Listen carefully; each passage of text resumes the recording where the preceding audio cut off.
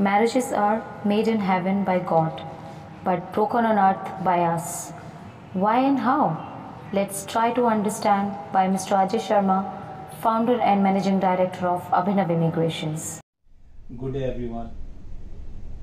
So today we are going to talk about one of the, I would say, disturbing phenomena that is happening in our society, which is pretty different from the culture when we really relate it to India, and that is the divorce rate that of late has been going up.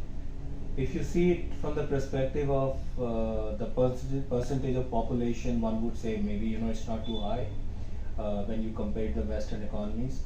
But overall, if we see it from the earlier generations, the situation, if not alarming, definitely it needs a relook. So interestingly, we conducted a poll on LinkedIn. I conducted from my personal handle, and we gave in the poll we gave 4 options to the participants.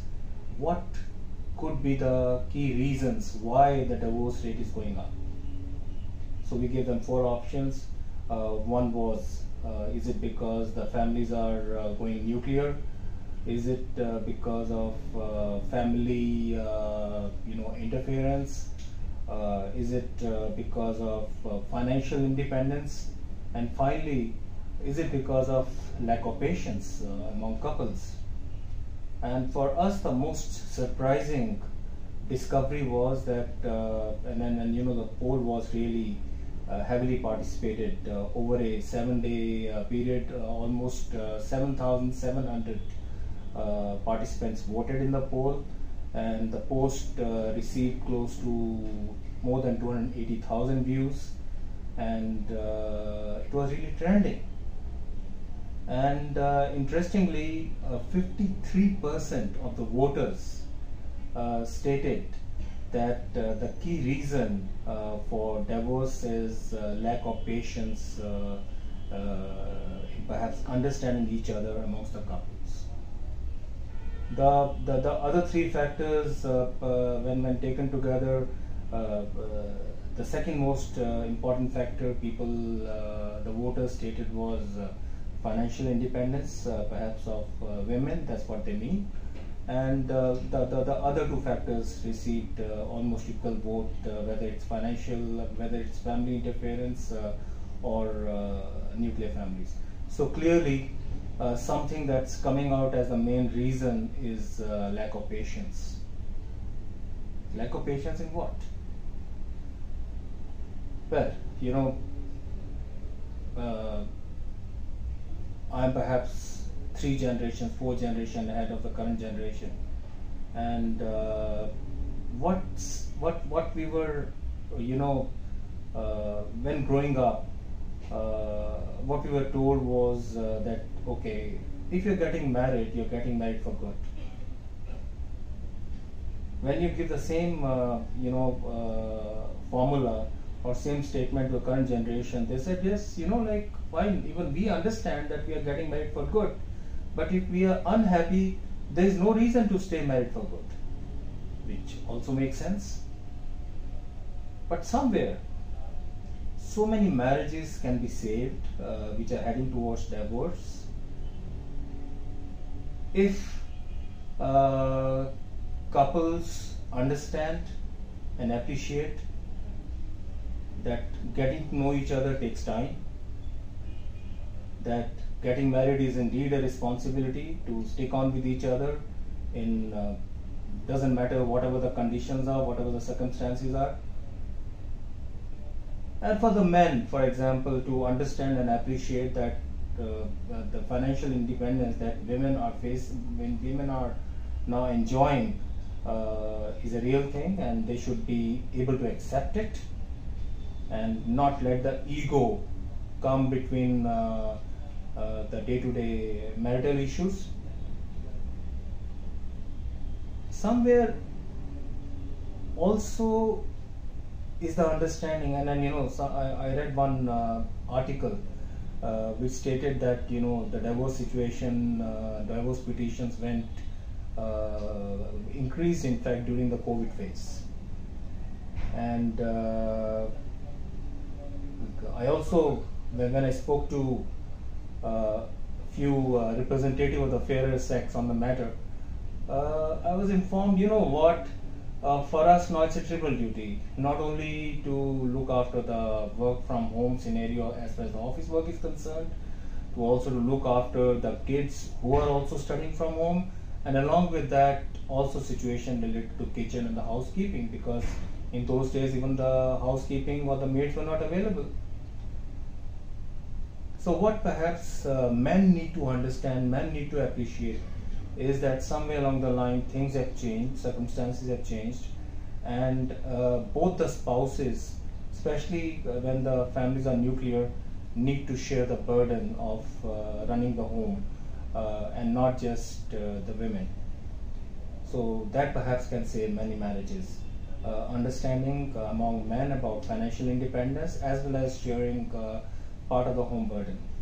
What can women do to save marriages? Appreciate and understand that the traveling is a real thing, and in fact that's true for both men and women. That's another factor that's coming in, that the modern work style requires a lot of travel, domestic, international, and both the spouses are traveling. At times one is traveling, and in the situation kids are often suffering, especially when the families are nuclear. And also the physical distance often means social distance, and at times out of sight also means out of mind, and situations like extramarital affairs come into picture. So I guess another situation where couples need to really understand and appreciate and come together is an understanding that the modern life and work style requires traveling, and have that faith and trust in each other during the phase of traveling, whether at home or out of home. I think that's another factor that comes into as far as success of marriages are concerned. What is the other factor around which one can have patience? One needs a lot of patience as far as the kids are concerned. And having kids is the easiest thing, but the kids of today are more demanding, more attention seeking, and in between the working couples, that often becomes a challenge. And division of responsibilities there also becomes an issue. So that's another area perhaps that creates stress situations. The expectations from the marriage is another reason. There's a lot of exposure among the younger generation. Then when compared to the earlier generations, there's a lot of exposure that the current generation has through the social media or otherwise the Netflixes, the Hotstars of the world, to situations or dramas that are seen, which actually speaking may or may not relate to the real world. And in real life, everything goes together: the love, the work, the office, the kids, everything.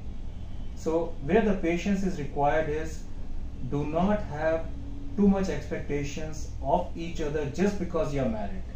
It's an important step that has happened, but that also brings in combined responsibilities to take it forward. Less expectations means longer married life. Ego has always been a problem. In fact, that reminds me of a very old movie of Iman, in which Amitabh Bachchan and Jaya Bachchan were starring, and that's one of the biggest hits of 70s. So ego continues to be a key issue between couples, and it doesn't, generations here I think do not matter. So patience is required, and patience is really equal to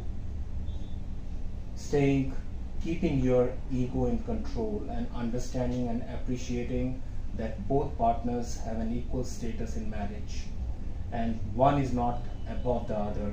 At times, one may be doing very well, the other one is not doing well, and vice versa. So maintaining that equilibrium in the marriage and not letting the other person's good times make the other person feel bad. That's I think is another getaway which really speaking ruins the marriages.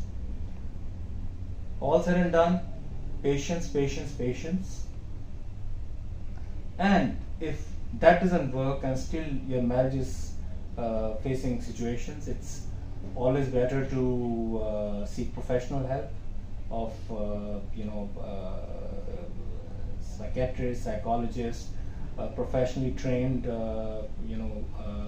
counselors on marriage. One caveat here, and then on that I feel there should be no compromise. There is no place for violence in marriage. There is no place for violence in marriage.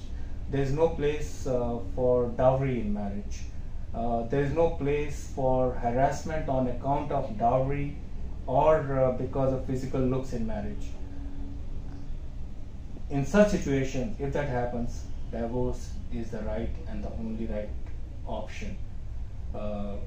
In all those situations, patience, in my opinion, can work wonders. Thank you very much and good luck.